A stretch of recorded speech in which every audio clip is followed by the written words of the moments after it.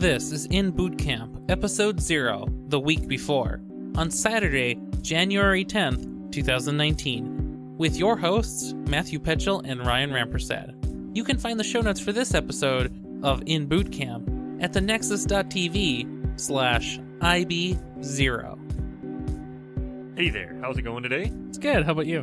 Good, it's the start of a new show. It's a new show. What show? We are making episode 0 of In Bootcamp. In Bootcamp. In Bootcamp. I have signed up, paid for, and enrolled, and gone through orientation for the University of Minnesota's part-time flexible coding bootcamp, which is a 24-week bootcamp that will make me a full developer and fully employable, allegedly. Allegedly. Well, that's why we are making this podcast. Yeah. Because we're going through, and we're going to, week by week, see what happens when you go to a full-time, part-time coding bootcamp that promises you a job at the end. Yep. And so, like, I do a lot of interviews at work for my own employer and others. And, you know, I feel like I have a pretty good grasp on what we're looking for from the developers that we often see and talk to. I've worked with juniors and seniors. I know the full range there. I actually like doing a lot of this, like, you know, kind of in that, you know, realm of teaching and recruiting. I like that. Well, because right out of high school, you were part of the community education thing for our local school district. That's right. Plus, you've always been tech supporting for everyone for always. I've always been tech support for software engineers. I agree. And, that's the best kind of person to support. yeah. And so you mentioned high school, and so like you actually have a background in some of this tech stuff. A little bit, and it was a lot of fun to take computer science in high school, and when I went to St. Paul College for a little bit, I did have another computer science class, Mm-hmm. and you know, you basically understand that nothing's new, everything's a Boolean, and everything is really complicated when you break it down really. Yeah, and then it gets easier again. Yeah, I you know, it's interesting that you say that. So, like, we went through a regular AP Computer Science class many years ago. And, of course, you've been talking to me over the last 5... How many years have we been away? 5 years? Let's go with that. From Central? From regular show talk. Oh, yeah, about 5. Yeah. So over the past long time, you've still been talking with me, and I've still told you about coding things and programming things. Oh, yes. And I've been working professionally in the industry now for a few years. And so we have had discussions on these things, even though you might not have had full context. You've still been exposed. So I think that despite what you might think, you are further ahead than you might know because you've still been exposed to a lot of this stuff. And also you've been researching since you kind of started this journey already about just all sorts of stuff. Which is 6 months from now. We'll be at. So you picked a 6-month boot camp. So why did you do that? Oh, for one obvious reason. I am still working full-time at the post office. Yep. And that's a very reasonable thing to do. So the U of M offers a 6-month and a, 3-month? There also is a 3 months, but that is... full-time. Yeah, it is full-time. So it's every day of the week. Same price point. So from what I've read, you know, it's seems like quite a few of the U of M students that actually go to the U of M as an undergrad, they seem to also take some of these regular, you know, 3-month courses. Well, they offer a discount to alumni. Right. So it's kind of a good deal for some people. The 12-month curriculum is identical to the full-time curriculum, so I mean, it's just spread out more. Exactly. And that gives you time to gel on things. It does. Sometimes when you read something, you're like, and then you sleep on it, and then you wake up and like, oh, that was silly. How did I not see that? Yep, and that happened. And I've told you about this. Like we were doing a show many times, and I said it doesn't work. I don't know what to do. And I would come back to you the next day and like, yeah, I finished that. I was an idiot for not knowing it. Yeah, I can't believe it. The worst code I've ever written. Yeah. And then the other thing I'll say about that is I've actually been working on some curriculum for work also, and one of the things that I told the team was that people on average learn like 3 primary points per lesson, and that's it. Like, spreading that work out, the more time you get, the more things people will learn. Like, time is the deciding factor there. You should always build off of what you did the day before. Yep. And, try to do some integrations with those things. So what kind of stuff is in your bootcamp? So, like, is it a Python bootcamp, Java, Rust? It is a very, very heavily JavaScript-based the one I bootcamp. didn't even name. Yes. But later on, it looks like we do spend 2 weeks with Java. That's good. So I have the curriculum up here a little bit. So let's see, what do we have? APIs, JSON, seems pretty reasonable. Yep. You've got some server-side experience using a database. Do you know what kind of database? Looks like MySQL, which would make one of the other shows on the network cry that we're not using Postgres. That's true. The fact that you know what Postgres is means you're already ahead of the query. Looks like we are going to go over some Node.js. Yep, that's good. Very, very reasonable place to start, your programming experience. Well, because nothing in production these days is just straight up vanilla JavaScript. It's everyone's got some kind of Angular, Vue, React, or something. Absolutely. So, I mean, the goal is to get a job at the end of this. I do hope to switch jobs by the end of this year. That's a good goal. So I see that there's some computer science fundamentals. So that looks like some design patterns, algorithms. You're going to get to learn bubble sort again. Yeah, that was when I took the computer science at the St. Paul College. Same merge sort, bubble sort. Yeah, of course. But except you'll only have 2 days to learn it. So, like, I guess that's we're spending more time on HTML and getting your environment set up than we are on actual algorithms. Yeah, that's okay. So I see that there's a final project. Do you know what that's about? Nope. They are super secretive. You can't work ahead, and that's a bummer. Yes, because I kind of want to know what I was buying before I bought it. Yeah, and totally. I had to fork over the 1,000. Let's start at the beginning. $11,000 to take this course. Right. So it's too bad that you don't get to know what the project will really be like. But do you know if it's a group project or solo? Nope, no idea. I do know that this is very peer-to-peer thing, because in the real world you don't do a whole lot by yourself. You're doing parts in little teams. You are usually working in teams, and that team experience is really powerful. You can program as much as you want on your own, but one of the things you'll find is that you just can't do everything. There's just not enough time, and there's not enough know-how. Because you're telling me you just got added to somebody else's project, so you don't even get to be part of the entire cycle of a piece of software, because you're in, you're out, you're moving. Yep. So you need to be able to communicate with others. That's right. So what are you hoping to build? Like, I built a podcasting network. You kind sure of with did. my skills. Although I didn't go to school for building a podcasting network. So, like, You're what are buddy you? Freak. Yeah, I know. You just make everything.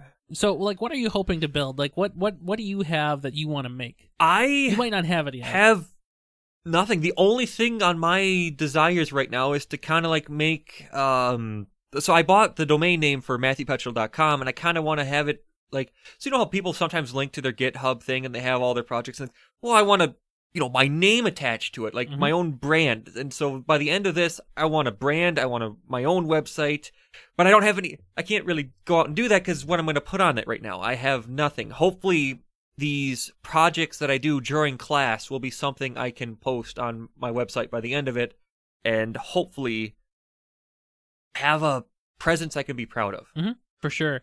One of the things that I'll say as advice to you from the recruiting perspective is that, I won't look at your boot camp projects on GitHub because I can tell. But I will look at your novelty projects that you make yourself. Like, everybody can look at the to-do app and say, yeah, that's a boot camp one. I don't care.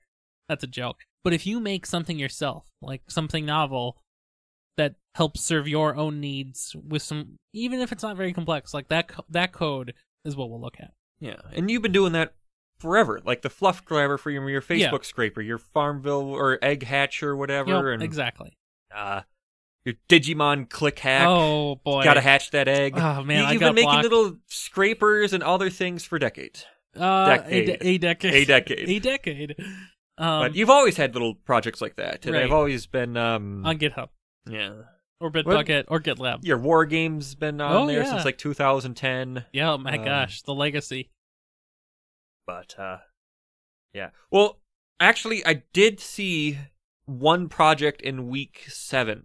It was a rock paper scissors game, but I don't know anything about it. I don't know if it's supposed to be like player versus player, player versus computer, computer versus computer for 1,000 iterations. I just saw that there was a 5-minute long video segment about submitting your homework.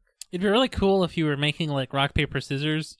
I guess I was wondering, could that be my war game? It'd be really cool if you could make rock paper scissors, but like make it a 2-player thing, and then use like a database to store the moves, and that'd be really cool. That would be cool. That would be That wouldn't be very hard. Like you could do it. That'd be kind of a fun little extension project.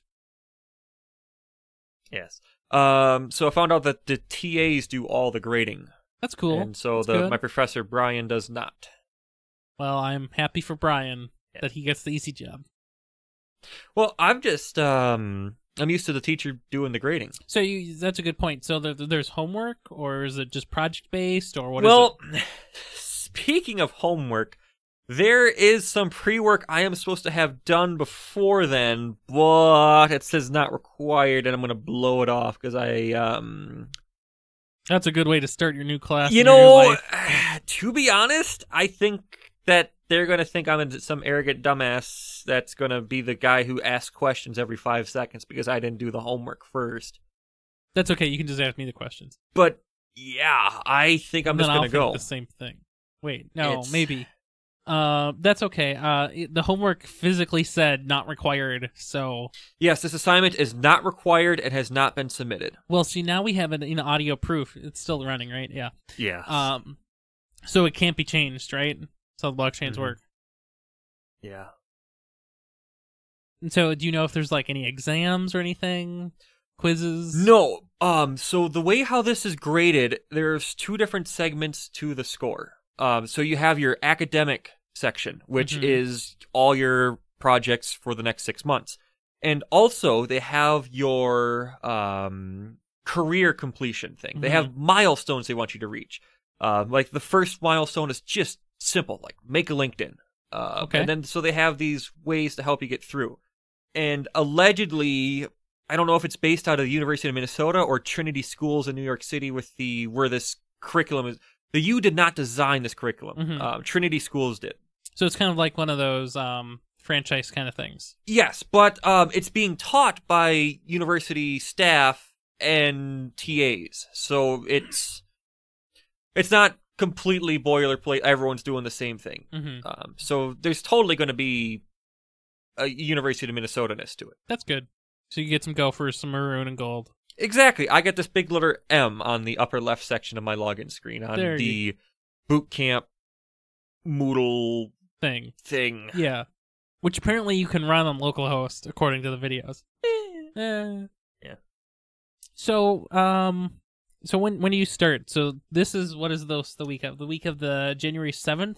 Yep. When do you start? Tuesday. Tuesday the what? I think it's the 15th. Today is the 11th, correct? I don't You know, you are known for asking the hard questions. Yes, I verified it is the 15th at the 6:30. Great. So you start next week, and you're pretty excited, huh? I am. I got a understanding with my boss now. He knows that I'm ready to quit over this, and he's willing to work with me. That's good. And so you said that there were 2 days of classes and then a weekend. Correct. See, not only did I not see what I was buying with the projects and all the other things, I signed up for night classes. I put down my first $2,500, and then I was given my schedule, because I told him on to the Tuesday, Thursday. And so I thought it was just 2 days a week, and I figured there was going to be like 20 hours of homework, like they said. Right. And then there was the shocking surprise, the 10:30 a.m. Saturday class. So my nighttime classes include Saturday mornings. Yeah, that's tough. Well, so my boss is allowing me to come to work, punch in, work for a few hours, punch out to lunch for 4 hours of class plus drive time, so I figure it's got to be at least 5 hours. Basically. Then punch back in. Yeah, we'll see how long you last. Well, my customers are very old and very impatient. They are going to be upset with me delivering their mail at 6 o'clock at night. I think you're going to be upset with yourself delivering mail at that time. Yes. But it's for a better cause. This is my goal. Yeah. I don't have to risk anything to take this course. Mm-hmm. I keep everything. I keep my job. I don't have to burn up my sick leave. And you get a lot of experience doing it too. So, like, you've worked at the post office for how long? January 20th will be 6 years. So you've worked for 6 years. You know, one of the things that I often tell, other people doing interviews is that, like, there's a person who hasn't worked before, a person who hasn't worked in the industry before, and somebody who has. And, you know, a college grad, they've never had a real job. Like, they might have like, if you've had an internship, like, that gets pretty close, but having worked somewhere for 6 years, like, that's a line of dedication that's pretty uncommon in the software engineering industry. So people will look really well on that. Well, I'm hoping so. Yep. Well, because, you know, I know some people scoff at it, but I like being a mailman's fun. Yeah. It shows that it's just a lot of work. It is. It means I can pass a background check and everything else. I had to give. So when you showed up for work, did you have to stick your fingers in wax? No. Yeah. When you work for the post office, they take your fingerprints and everything else. But if you work for the Fed, then you do. Yeah. I don't. Every time you change positions in the post office, like when I went from the temporary person to the full-time person, fingers in wax again, put the red powder dye on top. Because it could change. Yeah. Well, allegedly, they want to verify that you didn't do it for somebody else and you didn't try to identity swap. I don't understand it. But they got 4 sets of my prints now. That's good. I'm sure they're going to use those wisely. We'll see. Yeah. But the government has to be open to use them. That's true. That's a good one. So there's 23 more weeks of this? 24 more weeks? Yes, because this hasn't officially started. Yep. So I figure there'll be 25 episodes of this show. So one of the things that we'll be doing here in Bootcamp is, you know, Matt... Mocking and humiliating me? No, actually being constructive with you. Oh, that will be the byproduct. Yeah. Of your...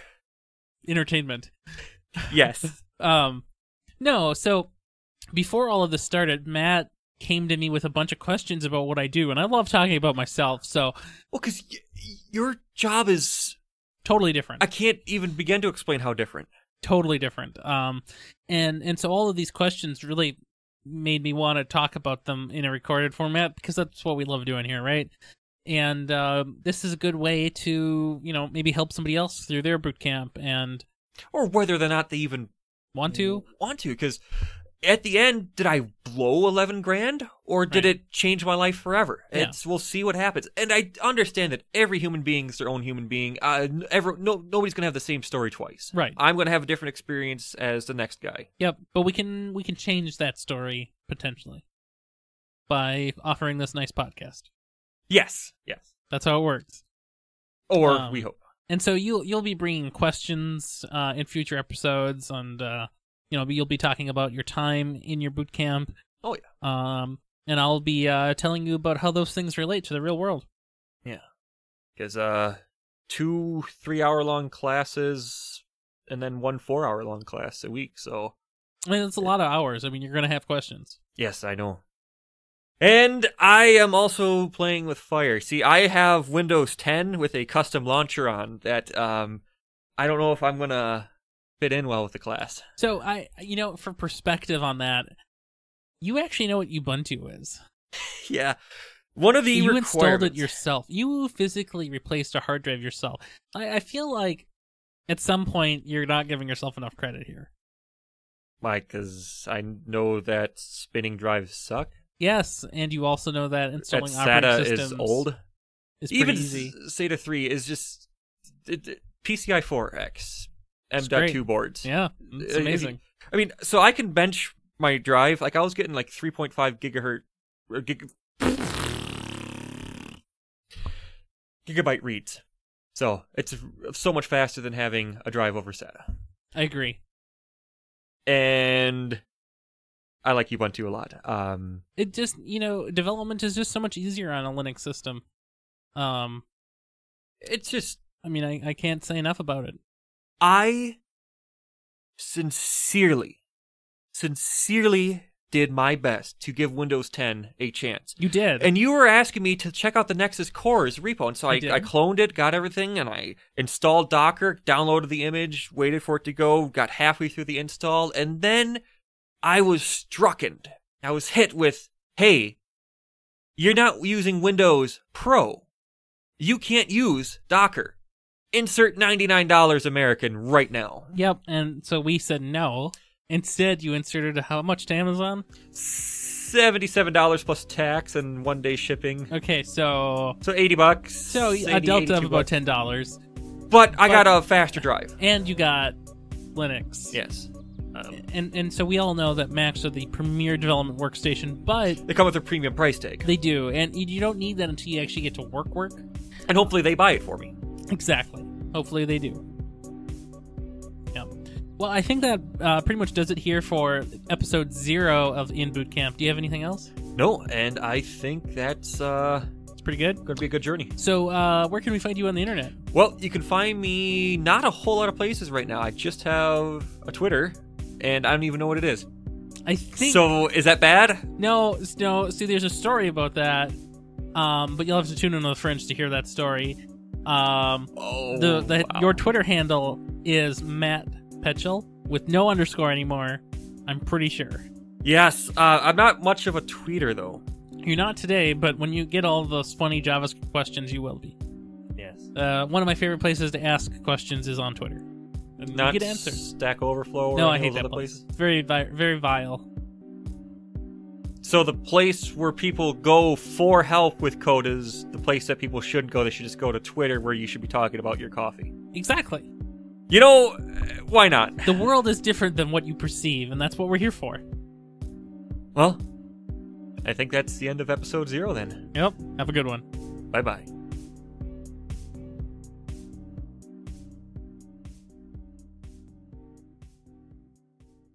The Nexus TV podcasts from the Technological Convergence.